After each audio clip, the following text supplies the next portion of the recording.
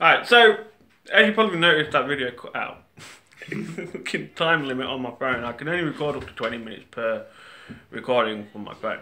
Now, he can't remember what he was saying at the end of that video, so we're going to jump into something else on dumb kids. No, we're not really going to talk about dumb kids. What we're going to be talking about is obtaining water.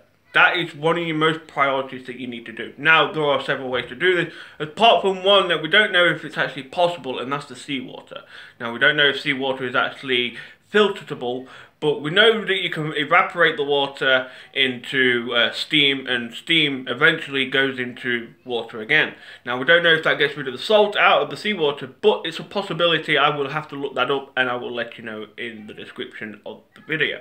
Now, what are the ways that we can obtain water? You got rain, right? You've got digging, you've got plants, you've got streams, pre-existing water. Because even if there were a zombie apocalypse, the ecosystem will continue to work as it should, if not better, once humans are basically obliterated. And not fucking up the planet. Exactly.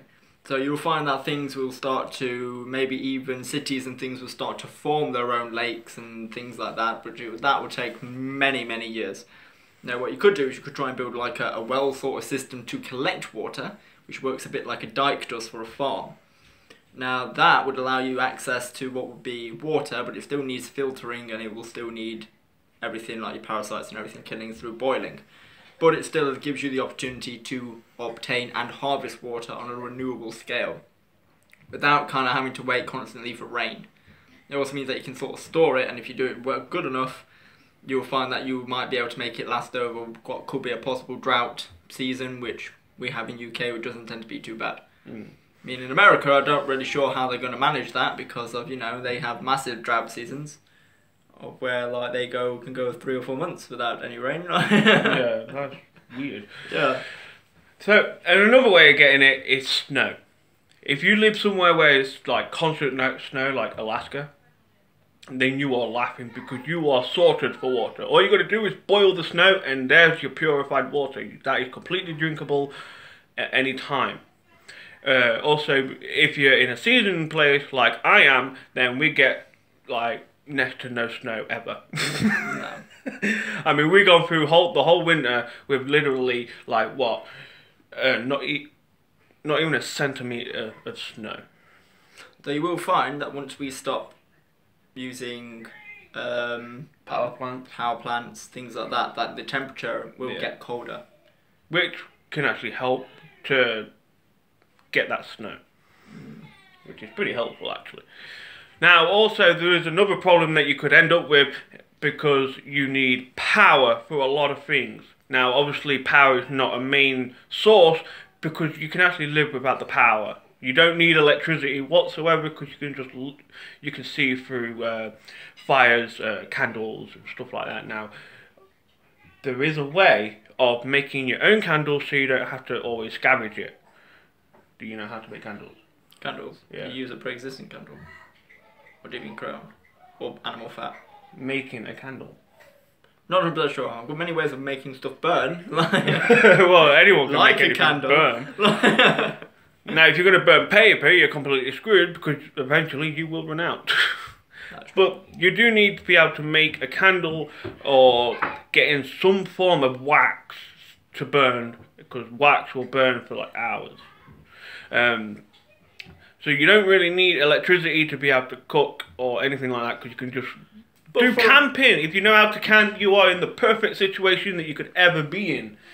Campers know how to survive. Real campers. I'm on about real campers, guys, not fucking RV bullshit camping. That, to me, is not camping. One man, one tent kind of camper.